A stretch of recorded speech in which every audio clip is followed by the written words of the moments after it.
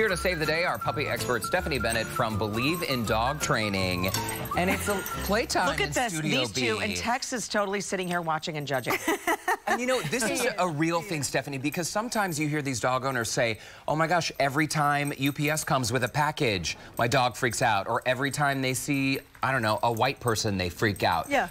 Socialize the dog early on. You say within the first 4 months. Yes, within the first 4 months as much as possible, because that is the critical socialization period. After that, it's over. It's actually over. It's interesting, but at 4.5 months old, they become teenagers. Over meaning too late. Yeah, well, not too late. It's just that the most critical time is before 4 months. And oh, go ahead. That's okay. We just want to do as much as we can before then. And okay, so we've got to just draw our attention here. This is Ollie and Buffy. Yes. They are being total puppies. But talk to me about what is happening here. This is normal puppy behavior. It is, it is. And so, you know, like we said, if I feel like it's getting over the line, I'll stop it. But this is normal. So what puppies do when they play, they are just wrestling and biting each other the whole time. And that is normal puppy play, for sure. And they're getting used to each other, and they're teaching each other things, actually. Even though we can't see it as much, they are teaching each other things like bite inhibition, what's appropriate, all that stuff. And if I put Tex in there, he would also teach them some things. Oh, that's good. They can learn from our little Tex man. You bet. Okay, so when it comes to, like we mentioned, someone delivering a package or someone on a skateboard or someone wearing a hat,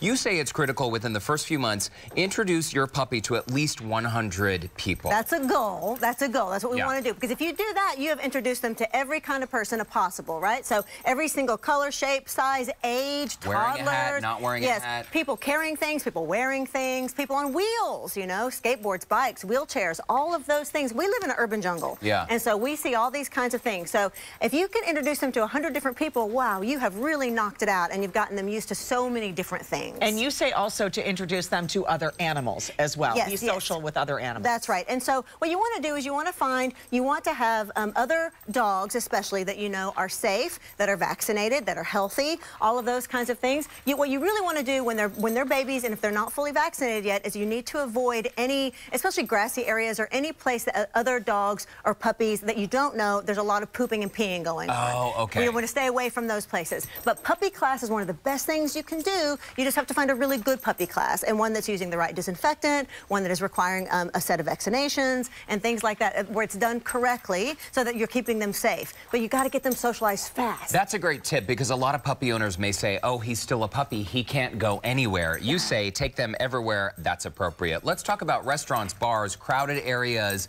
places where they may encounter loud noises that they need to become accustomed to. Yes. So, like I said, we live in an urban jungle, so there's ambulances, there's garbage trucks, there's, you know, not only crowds of people, all of those kinds of things we must get them used to, because if we don't, if we keep them in our house and we take them out at 4.5 months old, wow, that's a late time to be introducing them to those things. The one point that we should make is that it should always be positive. Socialization is about exposing them to these things, but it has to be in a positive way. And one of the best ways to make it positive is to associate it with something delicious. Deliciousness, big deliciousness. Oh, hot dogs, Lord. cheese, chicken, teeny tiny pieces, you know, but that makes it continue to be happy. And so taking them to those kinds of situations is good, but we just have to make sure that we're not overwhelming them also, if it's a big crowd. Okay. You know? And Stephanie, what's your take on sort of like puppy camp or dog camp? You know, and if you're working all day and kind of getting that socialization like what these two are doing. Yes, yes. Like that. I love it. Just watching them. Well, I know, it's so fun. One of our producers is trying to get their attention. I'm like, girl, don't even bother. This is part of, no one's listening to what we're saying. They're just looking at them. Forget it. Look at this.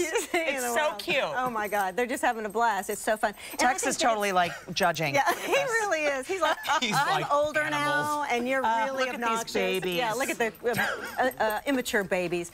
I think that they will be very good things, but it should be, whatever you pick, if you're doing it for the puppy, the program should be based for puppies, not just regular dog daycare or, you know, for adult dogs. If you're going to pick a program that's going to be a day program, it should be something that's designed especially for puppies, because they have special needs. It's a whole different thing than having an adult dog. So potty training, crate training, socialization, making sure it's all positive, all those kinds of things, it's a very specific kind of a program. We have an ear and a mouth over here just a second ago. There's These two are You're so funny. And hair dryers, appliances, loud noises at home. Expose your puppy to all of that. All of those things. Anything your adult dog is going to need to be used to, start exposing your puppy to it immediately with delicious things. Now, one thing that also should be said is, like I said, you cannot force or rush it. No forcing, no rushing.